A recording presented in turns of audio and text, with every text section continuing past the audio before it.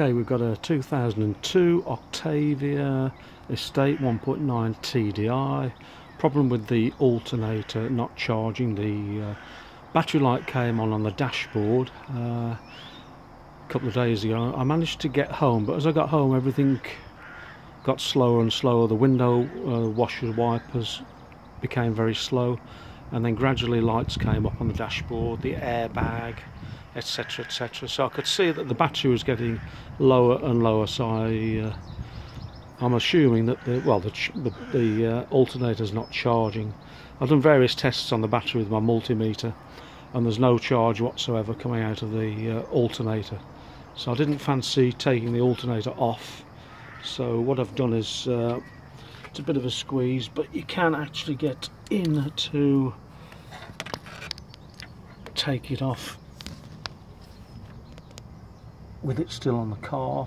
If you can just see there, the bottom post is the big positive main output, and there's that little one at the back which is 15mm. The big post is 13mm.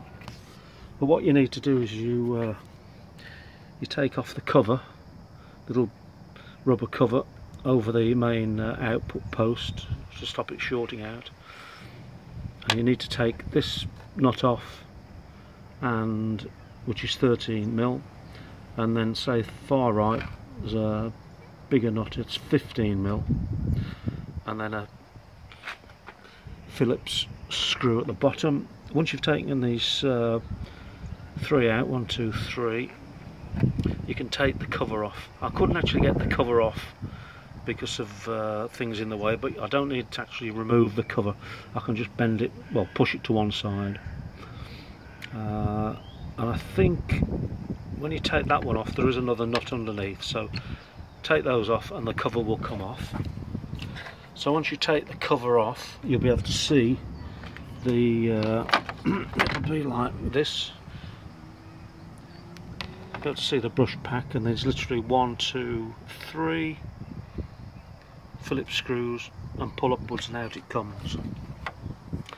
It is a bit tight in there, that pipe there is in the way, but if you've got the right tools, which I struggle with, I haven't got the 15mm spanner at the 15mm nut at the back is difficult to get at. I managed to get a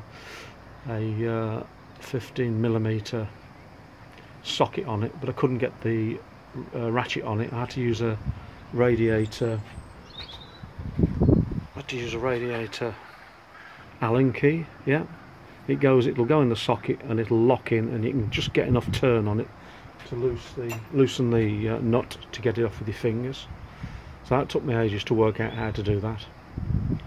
But realistically, it is quite straightforward, just with the right tools. So I've just ordered the part off eBay. I've about £17 for a new pack, and it should be straightforward to put it back together. If you're just wondering what all the other bits and pieces are, this is a twin tank vegetable oil conversion.